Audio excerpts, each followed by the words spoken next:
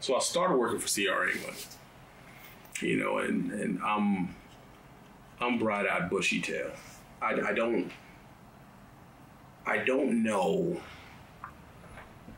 what to expect. I just think, you know, I do know that, you know, I'm a trucker now. In my mind, I'm not a trucker. I have no idea what I was doing at the time, but I'm thinking I'm a trucker now, and I'm about to make a crap load of money. This is what I'm thinking at the time. I'm about to make a crap load of money.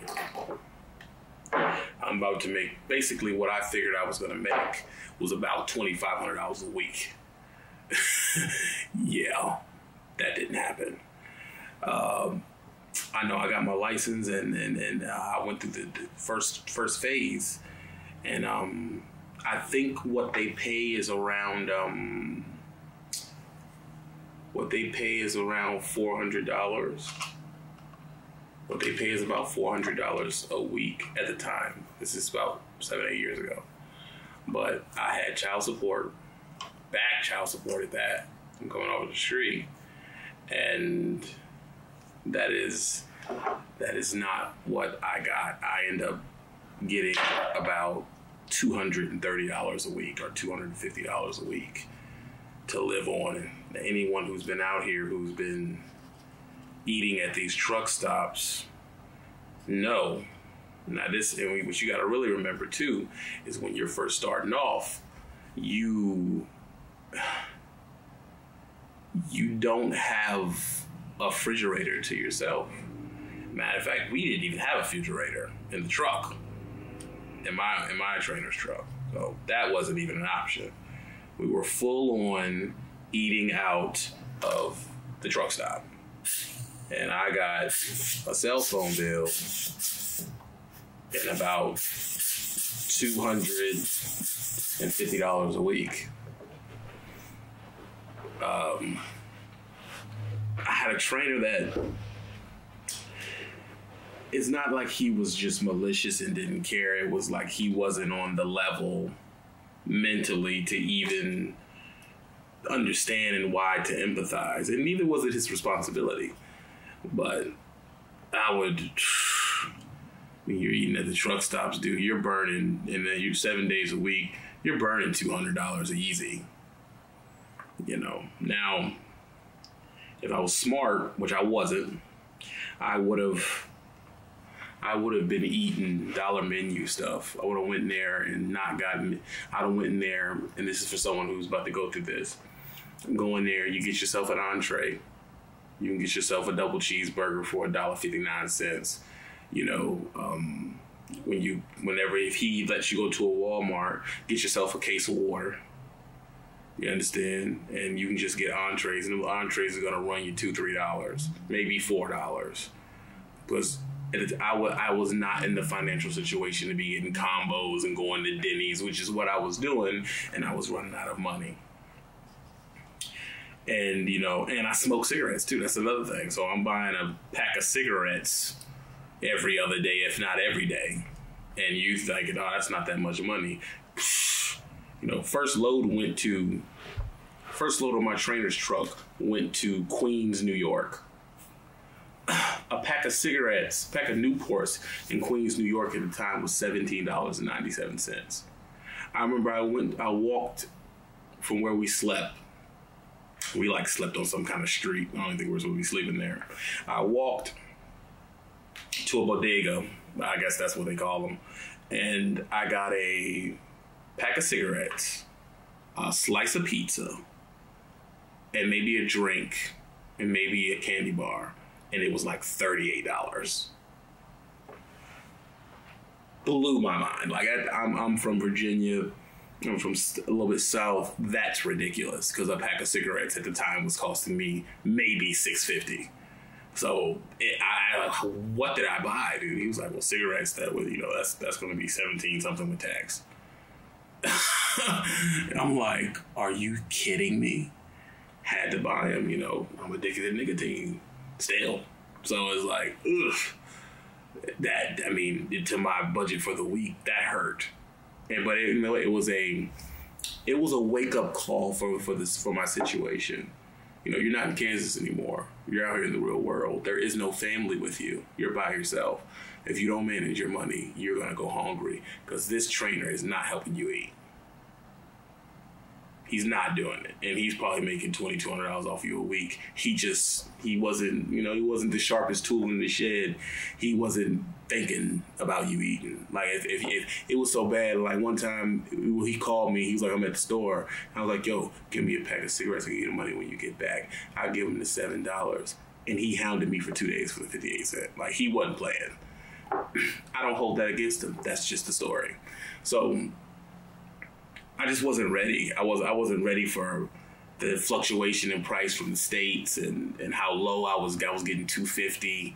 Then he wasn't even turning in this, like, at the time you had to fill out these things, or he was supposed to fill out this stuff on me and put it into the computer. He wasn't doing that. So I was supposed to be in the first phase for, I say, 4 to 5 weeks. I was in the first phase for 3 months. I never went to the second phase with CR England. He just kept riding me, pretty much, because I was running. We were running so well together. He wouldn't let me off the truck. I didn't know that. I just kept driving until I figured eventually when I'm done, they'll tell me I'm done. He never put in. When I went to the place, he didn't put in one thing, one sheet, one nothing. I pretty much was hostage on this truck. I'm thinking, is this trucking?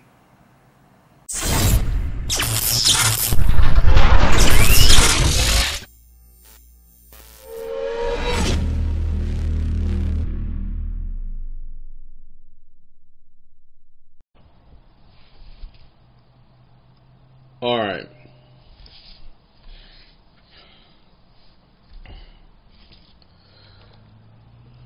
And I'm back. My battery died. Let me take a picture of this because it's going to be... I got to close it a little bit.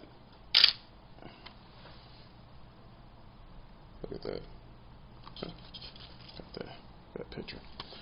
I'll use that for a thumbnail or something. This is the D700. It's an old full frame camera. I bought it because I just wanted it. I don't know why. It's only $400. Where was I?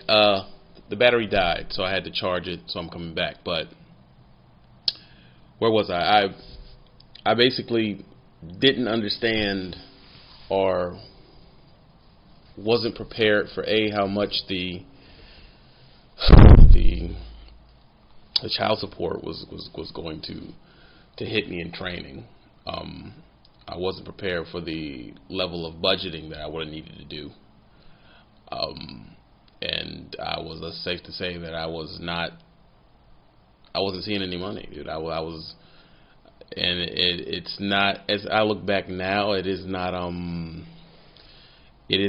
nowhere near all of CR England's fault for how I chose to disperse my genetic material.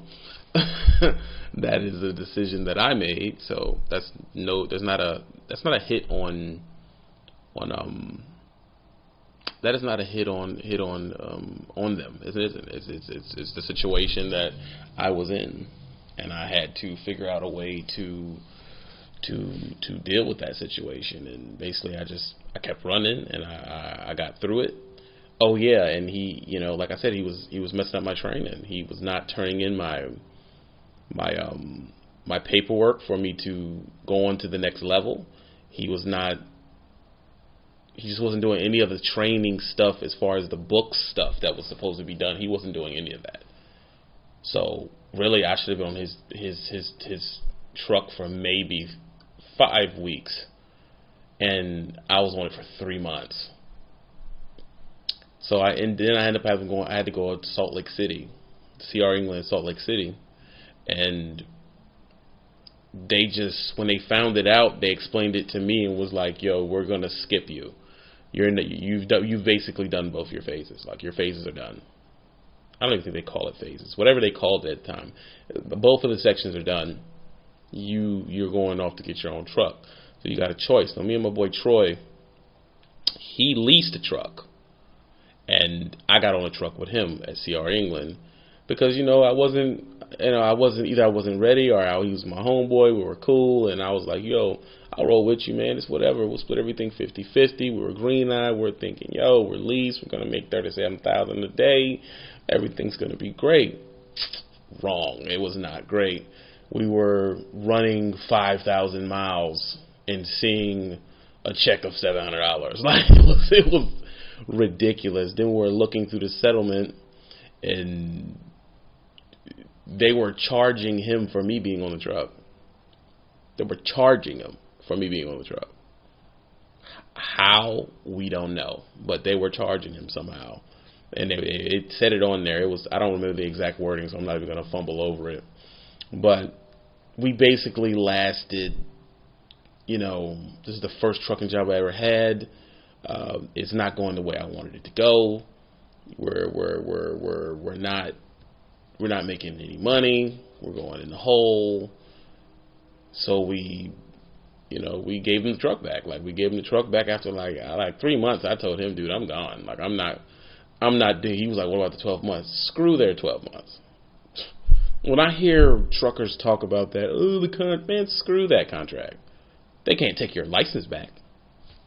So, I mean, what's that going to do to me? Oh, we'll put it on your credit. At the time, I had terrible credit. Fine room, dude. Like, what are you telling me? I got my CDLs. I'm out of here. Like, I'm not going to sit here and not make money because you can put $3,000 on my credit. Like, are you tripping, bro? Like, so I chucked deuces to them, and they put it on my credit. to their professionalism, they were not lying. They put it on my credit for $3,900. I got it knocked off, though. I never paid it. And I didn't care, dude. At the time, I was a 400 Beacon. I need money, bro. You're talking about credit. I'm coming from a place where no one cares about credit. Like, that's a up there thing to me, in my mind. I didn't even have a bank account. I had no bank account. I was I was like getting stuff off the com data. Now that I'm more hip now, I'm not even thinking about the charges that come on a Comdata card, and me just using the Comdata card coming from the streets and not having a bank account. They charge you to call the Comdata card or any of those fuel cards. To call that fuel card, they charge you the $3 to swipe it at the ATM, and then the ATM charges you the $3 to swipe it at the ATM. Like, they're nickel and diming me. Dude, get an account, get your direct deposit. Simple as that, So, the CR England thing ended. Now, this is two things I will say about that. What I should have did, and they told me, I should have trained. Because back then, I could have trained immediately. There was, from my understanding, the way it was explained to me, there was no grace period. Now, let me break this down. Mathematically, I should have trained. Experience-wise, I shouldn't have trained. I don't agree with people training 2 months after getting their license. I don't agree with that. I personally waited 3 years and some change before I ever had a student. And, I think it's better that way for the overall industry. But, monetary-wise, guys were doing it and they were going all fine. But I disagree with that because my trainer had only been driving for 6 months, and look what I went through. So, I don't agree with it. But I left there, man. I was like, this is not going to work. The next place we went to, me and Troy, we went to night transportation. Night transportation, we were in the orientation class in Carlisle. Yep. We're in the orientation class in Carlisle, Pennsylvania. And how do we do it? No, I went home and drove up. Get to Carlisle. I don't know what I was expecting from night. I was expecting at least 1,000 a week, which was stupid. And remember, this is 6, 7, 8 years ago. So I get to Carlisle. I go through orientation. It's for that Carlisle. I was on the drive-in division, and they had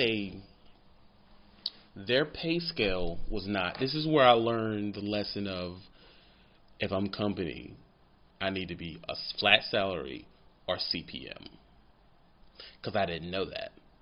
And they have what you call a they had, because I don't think they have it anymore. They had what was called a sliding scale. And basically, from my understanding of how that worked, a certain distance paid a certain amount, a certain short distance paid a flat amount. Back then they weren't big on, no one in the industry back then was big on paying detentions. That was like something we always fought over and never got. So, I wasn't getting any detentions or anything like that. I basically was ending up with between getting between $300 and $700 a week. And I could never peg my check. I drove and didn't know what I was making. That was the problem I was having. Now, in night transportation's defense, I also was a super rookie, and I probably had terrible habits. There's another thing here too. I'm new. I remember being late for stuff in drive-in. Like, why are you late in drive-in? I was oversleeping, 14-hour sleeper berths. Like, I was a rookie. I was doing stuff incorrectly. So, if I was to go back to night transportation now, I probably could make $1,300 a week. And this is a piece of the game that no one factors in. How good are you? We're quick to demonize the company. Quick. Oh, I see our England night transportation. But, if I was to go to you have a night truck, and I was to get inside of your truck and open your logs and look through your logs, I would see another $400 worth of money you were putting on the table, regardless if you were running for CR England, Night Swift, or anyone. So that you have to factor that in. I was a sweet meat, flat back, soft thigh meat rookie. Like, that's just what it was. I probably was stopping every hour and a half at every flying J that came past. I probably was, getting off, tender dicking on the phone. Hey, baby, what's going on? I'm out here. I'm Big Dog Willie. What's happening? I'm laid up, fiddling with my balls or whatever, and not going to sleep. My story, I want it to be what happened, and I want it to be what I've learned. And that way, when you watch it, you will say, oh, I won't do that. He said 14-hour sleeper berths. I shouldn't do that. Simple. Ding. This is where you write down, don't be in the sleeper berth for 15 hours, man. 10 hours, get up, go. That's the rule. You don't sit in the sleeper berth for 15 hours and then be mad that you're late. If you would have got up 5 hours before, you'd have been 3 hours early. Tingling on my nose, but what are you gonna do? I was a rookie. I didn't know, and I wasn't making money, and I was blaming them, which was, hindsight is 2020. It probably was me. I probably just sucked, dude. Night transportation. I'm sorry. Like, if you would contact me right now, I will go back to your facility, look over what y'all got going on right now, and probably have a different view of the company, to be honest. Because, what are you going to do? Like, I remember I had a Volvo. I had a Cracker Jack box Volvo. I think it was a 6-something. It did have a window in the back. Oh, I thought I was hot with that Volvo. So, like, I loved it. The turn radius on it was immaculate. It was my first time driving anything other than a Freightliner. And I just thought I was the bee's knees, dude. Terrible. But if you talk to Chris now, he'll tell you I suck it back. And what are you gonna do? I get it in the hole, but it was definitely. I thought I was. I love the dashboard of it. I think that's what it was. The dashboard felt very. I don't know. I just think it felt different than the Freightliner, but I blew out of there in 4 or 5 months. I could have been there no longer than 6 months. I felt, y'all not paying me, screw y'all, I'm out of here. From there is when I entered into the elite brand of trucker, which is a flatbed trucker. So my flatbed guys will stop a second, chingle vámonos. Yes, afuera, señorita, aquí, señorita, let's finger. I was a flat. Let me tell you something. I loved being a flatbed trucker. I did. Couple reasons. Sleep. You basically can run a 7 to 5 in the afternoon shift if you work hard and do what you're supposed to do. Not always, but 80% of the time. Flat seat. And listen, at what am I? 3, 6, 7, 8. No. At 9 months of driving, flatbed companies have higher CPMs than the non-flatbed companies. So if you ain't even got a year, being willing to do flatbed can make you a little bit extra money. Another thing I realized too, they got premium trucks over there at the flatbed company. None of this halfway put together. None of the buttons is in the dashboard. No APU. None of that. And I went to the what I still believe as a premium company, which is Melton Truck Lines. And I made it. I have made it in life.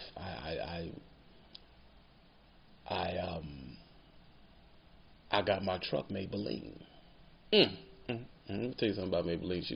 She was built like a brick shit house. Señorita. I mean, muy culo. She was so bad, dog. See, Maybelline was a T660. Yes, sir. 15 liter, 10 in the flow. Leathered out. Premium sound system in it. Leather seats. That's the first time I ever even seen an APU. I never even thought of an APU before. This sucker had a Thermo King APU.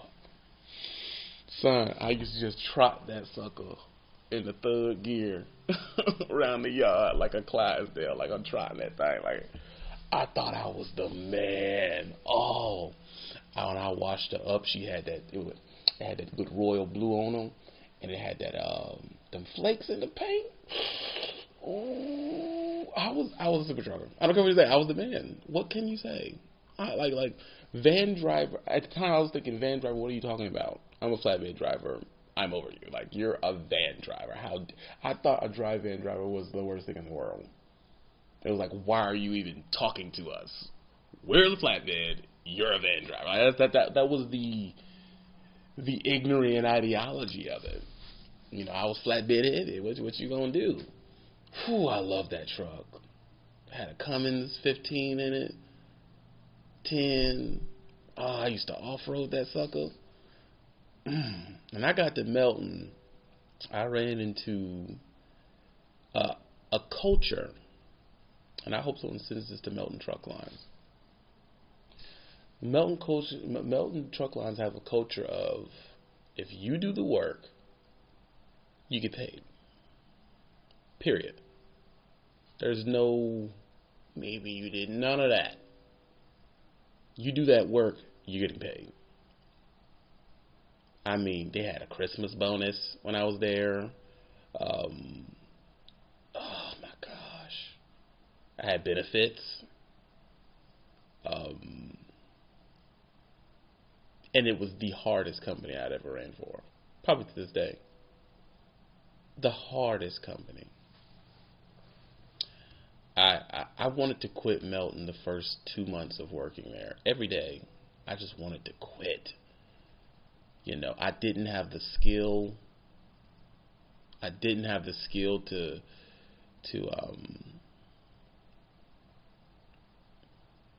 get the, you know, I didn't know what I was doing, you know. I went to Massery, Ohio, and they gave us some type of, it was just like you sink or swim. We had, what, 2 days of securement, and then it's like, I remember the dude they gave me, it was Tank. His name was Tank something, was my mentor. He never answered the phone.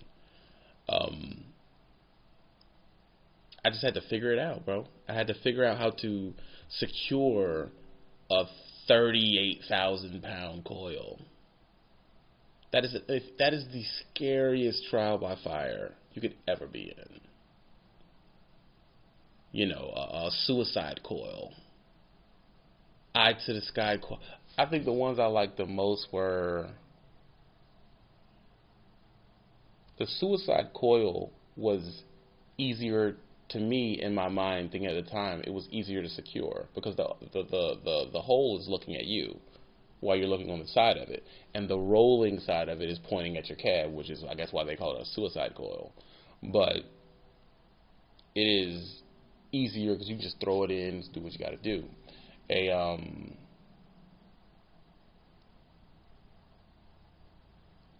I was trying to follow the pamphlet they gave me, and there I'm trying to put a chain on like every 5,000 pounds. Do you know how many chains that is? Like, what was I thinking? What was I thinking? I had to been out there 4 hours. 4 hours. Then I had to tarp it. My tarp was swinging in the wind, dude. Like, I was falling asleep and just having to re-tarp it in the morning. I was terrible, dude. I just hated it. You know, I was dirty. I couldn't, I'd be happy to get a shower. Laundry's different. Now, laundry is just, I wore it before. It's not like it's dirty. And flatbed, that sucker is dirty. Like, you are sweating. Have you ever tarped in Alabama in the middle of summertime? My flatbed dudes are going crazy right now. In the middle of Alabama. Talk about hot. That's humidity. Do you understand me? Where your drawers, you're wet. You're tasting the salt that is secreting out of your sweat glands. I know I was close to heat stroke. I would have to stop and just get in the truck because the APU's running. So I would go back and get in the truck. It's just 62 degrees in there. I sit in there and I would pound a Gatorade. Because I had a refrigerator too. First time I ever had a refrigerator. I would pound a Gatorade, dude. And it would this is brutal. But I started getting good at it. And a couple old guys that taught me what to do. Because what you do, you learn at the places that you're coming to pick up. Someone there will help you with it. And I learned the techniques I was supposed to learn. How to tarp lumber. Understanding that when you overlap them, you throw the scrap over. How to, position your body to pull the thing down. Up, go through, yank it down. Learning it's like karate moves on how to pull stuff through and not just using your arm. You're yanking it. You pull it through, hold tight, yank it down, hook it in. Like you're doing things that are making you more efficient. Also, the guy told me how to strap a truck. Don't randomly strap it. Once you get the tarp on there, you just go around and just put the hooks on. Hook. Go back around, strap the hook. Just learning that. I got better, I got faster. I got to the point where I was tarping in 10 minutes, 15 minutes, 20 minutes. Like, done. Learning being able to look at a load and know how many straps is going on what part of the load. These are the things you're learning. You're getting better. Then I ran into Herm. And that's where I realized that I was sleeping. I was inside of the sleeper way too much. And Herm basically taught me, because I've told the story before, I'm not going to bore you with it, but Herm taught me that, you don't sleep in the sleeper. If you have a 2,000 mile load and 4 days to get there, roughly, and you drive 600 miles, when you hit sleeper berth, you should be moving after that 10 hours. So if you stopped at 12 in the middle of the day, 1, 2, 3, 4, 5, 6, 7, 8, 9, 10. 10 o'clock that night, you should be ready to run another 600 miles. That, I wasn't thinking of that discipline. I was just treating it like a 9-to-5 job, and that wasn't what it was. Herman, he unlocked the money for me. The company money. Because I'm going to get to unlock the lease money. You know who he is, but I'm going to break it down in the part 3. But Herm unlocked the money, dude. Because I got it. I got what he was saying. 10 hours in the sleeper, bro. After 10, you got to roll. This staying up 5-6 hours after your shift, then sleeping 8 hours. No, that's not how that works. You need to get off, decompress about an hour or two, sleep for 6 to 7, 8 hours, and you're down the road. Well, I don't want to drive through the night. Then you don't need to be stopping at 12. You need to run your clock out till whatever, until you're done with your clock. Then you can go to sleep at night and wake up at 7 in the morning. Some people are solar powered, where they don't run the truck if the sun ain't up. There's a lot of guys like that out there. So it's called, they're solar powered is what they call them. If the sun's not in the sky, they ain't moving the truck. And there's companies that are okay with that.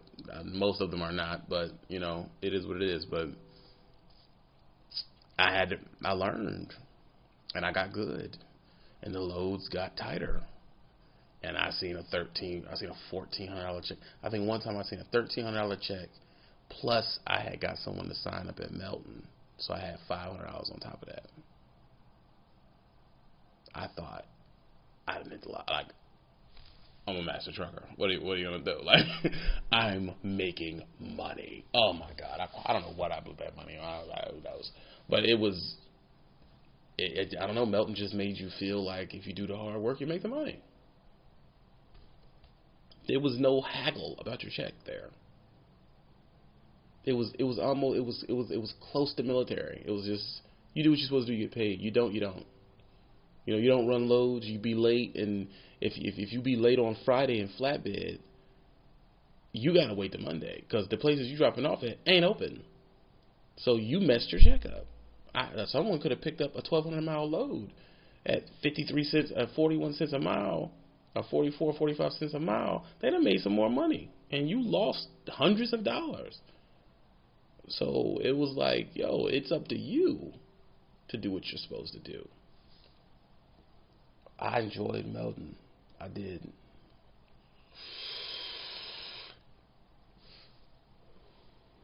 I enjoyed Melton.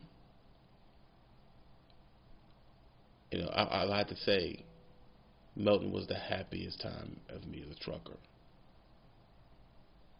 The happiest time as me. That is my golden era of trucking. But it wasn't the most money. It wasn't the most money.